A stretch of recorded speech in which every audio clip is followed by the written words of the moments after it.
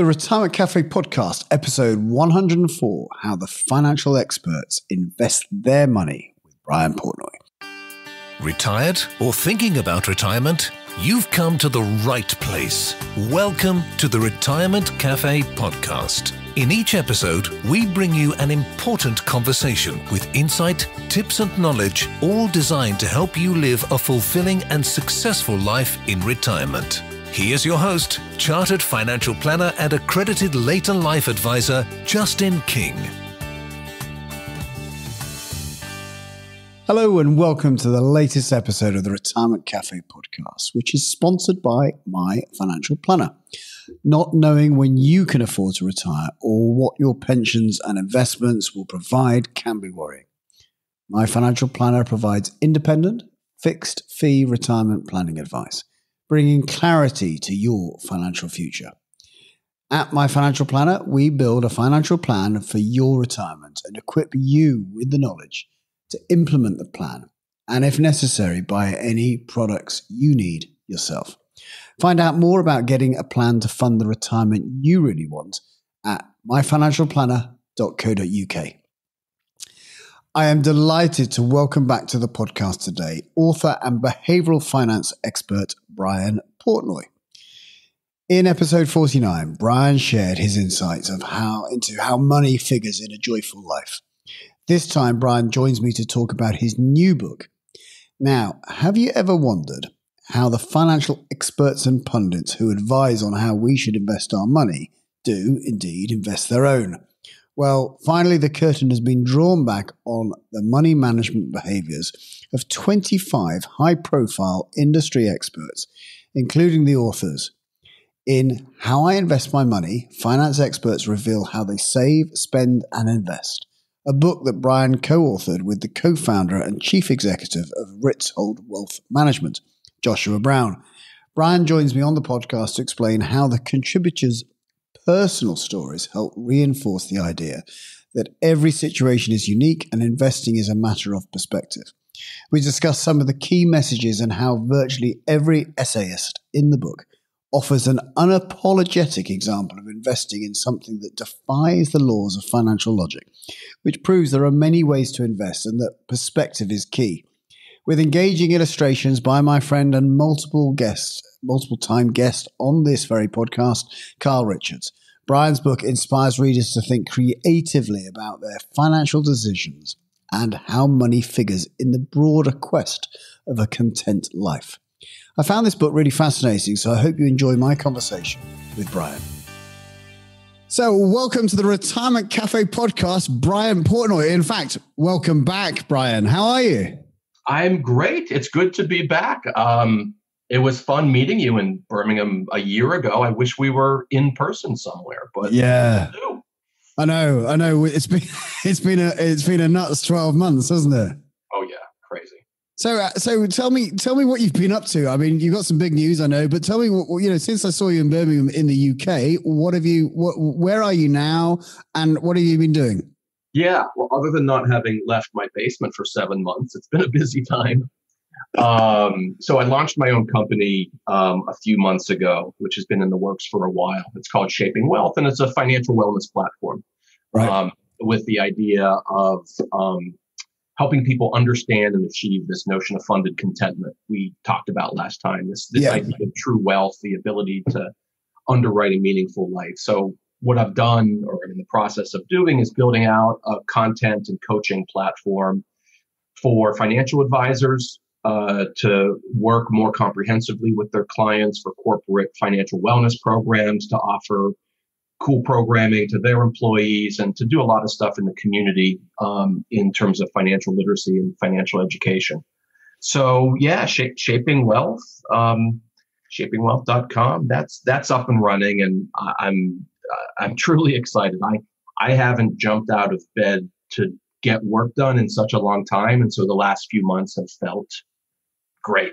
I mean, under these strange circumstances, I almost feel a little guilty saying that, but it's been fun. And then, as you know, I've got my next book coming out in a few weeks, and it's different than the previous ones because it's an edited volume.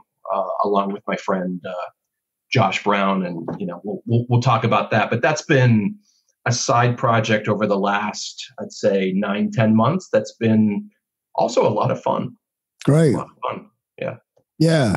Yeah. And Carl Richards has done the sketches, I think. Is that right? Yeah. It's unbelievable how well this all came together. It's an edited volume called How I Invest My Money. Right. And the idea is to bring financial experts from financial advice, portfolio management, venture capital, serious money people, to give a transparent and revealing view of their own portfolios, and more broadly, how they save, spend, invest, borrow, how they manage their money life. And so the original, I called Carl. I think he was the first person I called. I said, hey, I'd love you to contribute. And he said yes. And he called me back a couple weeks later. He's like, I think I don't want to write a chapter. I'm like, oh, that's a bummer. He said, but instead, why don't I read what everybody else did and draw a custom sketch for each of their chapters? And I said, okay, number one, that's awesome. And number two, that's 25 times the work. He's like, that's okay. And so we got 25 chapters, including mine. Josh Brown, Morgan Housel, Christine Benz, lots of amazing contributions. And there is a classic Carl Richards sketch at the beginning of each chapter, which is sort of Carl's, in his brilliant mind, his interpretation of the core message of that particular chapter. Yeah. Yeah. So, I mean, what was the motivation? I mean, I kind of get it. I think this is my perspective, because obviously you've kindly let me have a preview, a copy of your book, of the manuscript, and there's an end. I was really thrilled to read it, because there's a bit of voyeurism in me of wanting to know how all the experts, or other experts, I suppose, maybe I can count myself as an expert, how they invest the money. And I must admit, one of the things I always say to my clients is that, my portfolio is in exactly the same portfolio as the one I'm recommending you. Yeah. I don't do anything different. I don't go outside these boundaries. These are the boundaries that I believe in. This is this is how I invest. I wouldn't put you into something that I didn't believe in myself. And I'm also not, I have no intention of getting myself killed. I don't want to get into something that is going to blow myself up, either blow my portfolio up, or especially my clients, which I'd feel even worse about. But so when I saw your manuscript, I was like, oh, it's going to be really interesting. How does everyone kind of follow the advice that they spout? Yeah. So the short answer, I think, is yes. But there's another level, which is that everybody's life is a complete mess in their own special way. I'm sure from our pre-conversation, my sense is that your life is sort of perfectly organized, and you're good. My life's kind of a mess. No, everyone's got stuff to deal with: aging parents, growing children, communities that they want to help. And, this isn't, just a bullet point list of the funds or securities that people own. What these are stories. Because we didn't give any instruction. Josh Brown wrote a blog about 1.5 years ago called How I Invest My Own Money, where he just observed that he's been in this business for many, many years, and no one's really ever asked him that. And so he decided to kind of reveal, the stocks and bonds that he owns. Now, he, like many of the contributors, run financial planning firms, and his core assets are in the same portfolios as the clients. Which doesn't mean that he can't pay off his mortgage early or do a venture or angel investment with a friend's business. I mean, so quickly, every story becomes very personal. And what we said to the contributors, the possible contributors, was, hey, here's Josh's essay. Note that it touches on, some of the things he owns, but also some of the values that he's trying to live for. And that was it. And what we got back were stories. 25 very different stories, some on just a single topic at some length. And every chapter is like 4 pages, as you saw. So it's very easily consumed, which is nice. And other people with sort of broader, but not as deep in terms of how they manage their money life. So the answer is yes, but people are being consistent with the advice that they give to others, while at the same time, just because you own the same 60-40 portfolio as your client doesn't mean that you don't have something to deal with, like an aging parent who maybe is growing ill, or something going on in your community that you want to support. And that, that immediate complication creates the urgency to do whatever is necessary to achieve that goal, fund that liability. And as a result, you have 25 unique chapters. Yeah. Yeah. And which were the stories that really stood out to you? The one that always comes to mind immediately is Desarte Yarnway. So I don't know if you know Desarte, but he's a young, up-and-coming advisor here in the States, and first-generation American. His parents grew up in sub-Saharan Africa. They came over here, and it's just this, it's a beautiful story about family and where money fit into their trajectory, their ability to come here, to help each other out, to help their community, and now Desarte's career as a financial advisor helping others. I mean, it's beautifully written, and you can tell it's written from the heart. So it just exemplifies what I was hoping we would get. There are some names in the book that I think are reasonably well known. Morgan Housel, who has just written, The Psychology of Money, instant classic. He has the opening chapter in there and writes in some detail about money as a source of freedom and independence, but from his lens, from the lens of how he talked about how his parents raised him. He talked about his relationship with his wife and his children and his career, and how money creates options and opportunity and independence, but through the lens of what the way that his life has gone, which is by definition unique. I'll mention 2 more quickly. One is Bob Seawright, who's a well-known blogger and incredibly smart guy, who married 3 adult children, a bunch of grandchildren, and he spent his entire chapter writing about a lake house that's been in the family. And the money that they've spent on it is technically a pretty bad investment. Are they going to get their money out? What's their IRR? He doesn't care. It's a place that they have invested money in that makes his family happy, which is unbelievable. And the flip side, a very young, another young up-and-coming advisor, Leanne Miko, who she lives in California, growing up impoverished, growing up on food stamps, growing up with money being a tough issue in terms of getting by, and her personal journey of how she's built her investment portfolio and her financial advice practice in the context of surviving and thriving on the back of some pretty, troubled childhood experiences. So hopefully I'm giving you a sense that they're all great stories. Yeah. And, they're obviously, you've taken, all these stories and the wisdom, et cetera, that you've got from there. And what, if you were advising me how to save, spend, and invest my money, we were just having a cup of coffee, and I say, Brian, I don't know anything about this stuff. You've got 5 minutes. What would you tell me? What I would tell you is that we don't need to get into the details of whether you should buy a tracker fund or a particular insurance policy or anything like that until we've spent a good 5 minutes and maybe longer on values, on purpose. Broken record maybe, but everybody came at their story from a very unique perspective.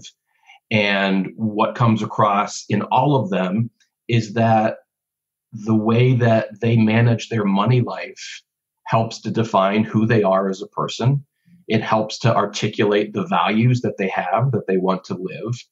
And, we've talked about this in the past, and, the Geometry of Wealth, speaks to this, my previous book, in a lot of detail, that, true wealth is the ability to underwrite a meaningful life. Yeah. And it's hard. It's really hard. It's never easy, even for people like me or you who know how to run the numbers, because it's not a numeracy issue. It's an emotional issue. It's a psychological issue. So if we had a 5-minute coffee, and please, someday can we be in person and have coffee or something a little stronger, that conversation would be about what's important to you. Yeah. And then marry that conversation about values and purpose to specific planning. Yeah. And it's sort of the awkward step, but an important one, where you can talk about what does a meaningful life cost? Can you afford a meaningful life? And the answer in many cases is yes, but often not in the way a financial advisor and client come about trying to answer that question. No.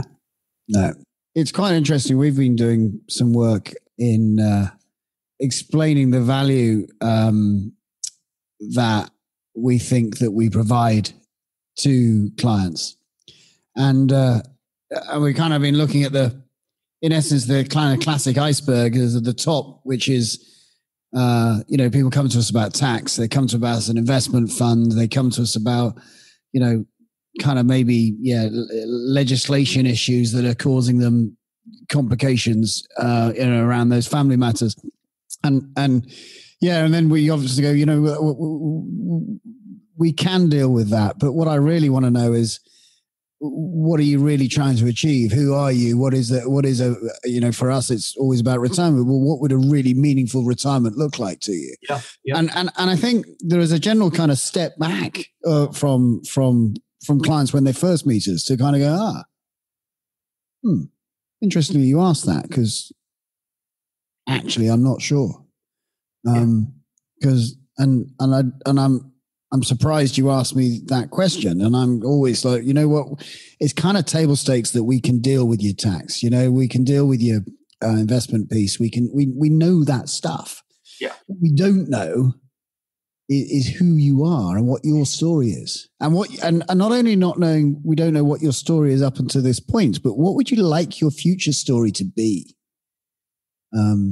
So you're right. It's everyone comes from the specific, from their own story place. There's a few quotes that I've jotted down that really stood out for me, that I'd like to ask you about. So Morgan Housel, who you referenced his great book that he's just come out with, Psychology of Money. But he says, no matter how we save or invest, I'm sure we'll always have the goal of independence, and we'll always do whatever maximizes for sleeping well at night. Yeah. Well, yeah. So Morgan's arguably the best financial writer on the planet right now. So his words speak powerfully for himself. But, when people read the book and read his essay, which is the one right up front, it's on this issue of having flexibility, of, not having to worry about things, of not having obligations that you don't want. What he writes about, what I write, many of us wrote about in the book is the fact that, society sort of imposes certain scripts on us in terms of, well, what's the life you should lead in terms of getting married, having kids, university, homes, vacations, and, your expertise, retirement, which is the big, big topic. Well, that's a story, but it's not something you dig out of the ground or a leaf from it's not real. It's a story, but stories are real in the neurological sense, that they structure the way we see the world. And so, what Morgan really got to, and there were some other, the contributors talked about narrative or story specifically, where it's like, okay, I can write my own story. To what you just said, how did I get here? But then how do I go forward? How do I imagine my future self? And, so for example, Morgan paid off his mortgage. I paid off my mortgage a few years ago, and those decisions were not financially rational, right? Because in a low rate environment, I could have had a relatively small mortgage and invested the balance elsewhere and captured the spread. Okay. It's the logic's really straightforward, but Morgan wrote about this. I wrote about this. I think Josh Brown did also. A few others did. There's just something about having the flexibility of knowing that you have your home and the bank can't take it from you. The government can if you don't pay your taxes, I suppose, but that's the black helicopters might be coming soon anyway. We're not going to talk about that. So yeah, flexibility, independence, peace of mind, time. He writes about time. Yeah. Being able to spend it however you'd like. Yeah. Yeah. One of the things I've mentioned a few times recently is I'd love people to be as present with how they. I think, especially luckily, the people we deal with, they're very present on how they do spend their money, and would love them to just be as present with how they spend their time as well. Yeah, because hopefully that their money will outlive them if we've done some good planning, but. Right. We kind of know how much money they've got. We just don't know how much time they've got. Right. So, right. It's really important. And there's not the topic of today, but there's a growing and fascinating literature on this topic of time affluence and the thinking about the relationship between money and time. And one is by definition finite and unknowable. And focusing on that you don't need to convince anyone that time is limited, but boy, is it hard to conduct yourself in a way where you actually show that you understand that. Yeah. And the slightly off topic here, but I think it's relevant. One of the other questions that I've asked people recently and kind of has been brought home to me recently as well, because a close family member recently died, and suddenly and unexpectedly and in an accident, and all that. And I've asked this question a few times about, if you were given an hour back with someone who has left the planet, who's died, if you could have 1 hour with them again, just one more hour to spend with them, how much money would you pay for that hour? And I hope that question just kind of highlights the value of our relationships and our, and how that we can get sucked up into so many different things, and even watching something on Netflix or what have you, when actually, that precious hour may be drifting away. Well said. No. My next quote that I love, I've got one from you, but Carolyn McClanahan, is it? Carolyn McClanahan? Mm-hmm. My biggest takeaway for everyone is what my parents taught me. Invest in yourself. Your ability to work is your safest and highest returning asset. I love it. Love it. I absolutely love this. Human capital. A lot of the authors, including Carolyn, wrote about human capital. Our skill, our devotion to our craft, our job, our vocation, and the importance of investing in that money, time, any other, relevant resources, so that you can, effectively sell your labor or your ideas into the marketplace and receive something in return. In return, you receive financial capital or maybe social capital in terms of, the network that you build. But it's such a great line from Carolyn, who's really one of the most thoughtful financial advisors in the United States. She's a medical doctor by training. Now she's a financial advisor. And she does really wonderful work at the crossroads of money and health. And so, it comes with a certain gravitas that someone of her background can talk about what it means to invest in yourself and not worry about whether you're buying the right large cap value fund or the right intermediate term bond fund, or whether your stock and bond allocation should be 70-30 or 60-40. I did that stuff for 20 years. It's largely a waste of time for most people. If you have time and resources and you think about, well, how can I get paid for doing good work? How can I make a contribution to my community by devoting time? It's super important. And, I'd say at least half the contributors in one way or another talked about human capital. Yeah. And so that the title, How I Invest, it's just not, it's how I invest my money, but it's how I invest my skills, how I invest my time, how I invest in me. I'm not sure, and you may know kind of the average age of your contributors. What do you reckon? Well, I think the youngest is in their mid-20s and the oldest is in their mid-60s. Yeah. So it's a really diverse group of people by, age, gender, background. Probably the average age. And you know what? Now that you've asked me this, I'm going to figure it out afterwards. I'd say the average age is probably between 40 and 45. Yeah. I would have, and not knowing all the individuals, I would have kind of guessed that.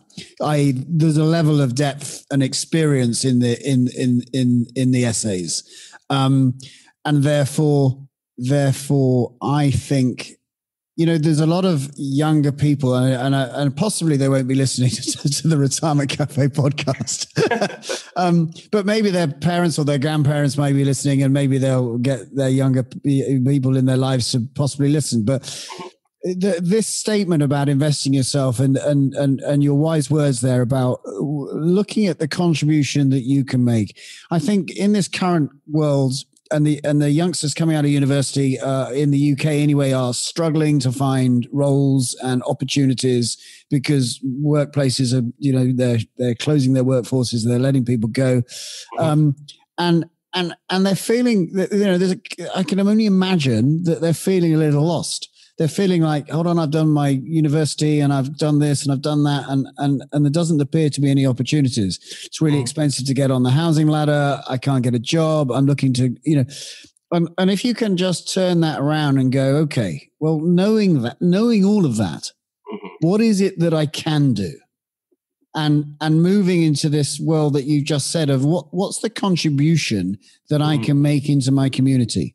And that doesn't always have to be around money. It can be just whatever contribution you can make, because every contribution that you do make, you're actually investing in yourself. You will get a return from that. And it may be an opportunity. It may be someone that you meet. It may be a new skill that you learn by just offering your services.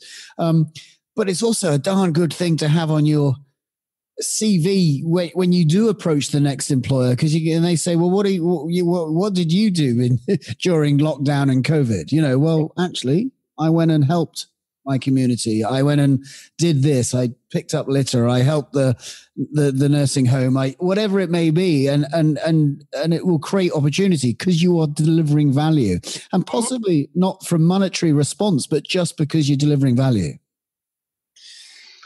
Yeah, it's wise words. But it's hard. It's hard. Look, I mean, you can't discount the fact that at any age, but, including, younger age, it's hard to pay the bills. Yeah. I mean, this notion of financial fragility is so profound, at least in the United States, with, so many people, unable to, meet even small emergencies.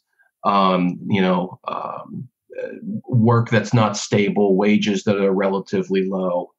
What I hope, this book and maybe some of my other work and work that some of the contributors have done elsewhere, which in total is a massive amount of work, is give people, some encouragement, and a positive attitude and mindset toward calibrating that time that they spend making the contribution, and because it is a little bit of a you make yourself a little bit vulnerable. You hope that people notice and that you get paid back somehow, some way, sometime. And maybe I don't know. Maybe the book gives a little bit of inspiration because there's so many different stories of people who have navigated crappy childhoods, difficult careers, weird times in history. And, there are ways to figure it out, which isn't to say that it's always easy. Yeah. Yeah. No, and I think you can get inspiration from hearing other people's stories, hearing that actually, because you could generally, in today's world, you could be thinking, no one's ever had it as bad as this. And I can imagine that that's how you could be feeling. And they flip it around and go, you know what, there's lots of people who sound like they've had it pretty tough and they've come through and they've made smart decisions and they've delivered value into the world and they've got rewarded for it. Yeah. I commend this book to all my listeners, Brian. I will be actually, because obviously I've just got it on a electronic format. I will be visiting the bookshops and actually to get myself a hardback copy, because I do want it on my bookshelf. And the next time I see you, I will hopefully get you to autograph it.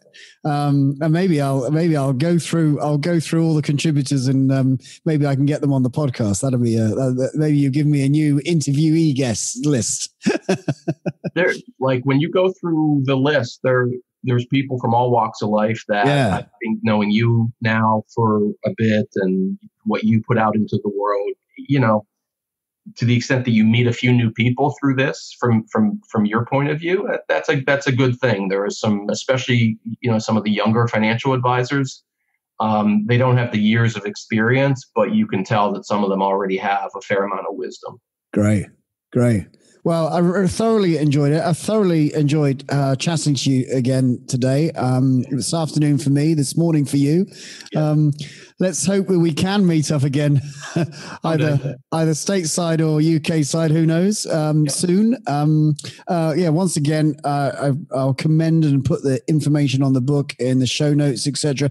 Just quickly, Brian, sorry, before I do that, where can people find out maybe your new website and new business and more details about you?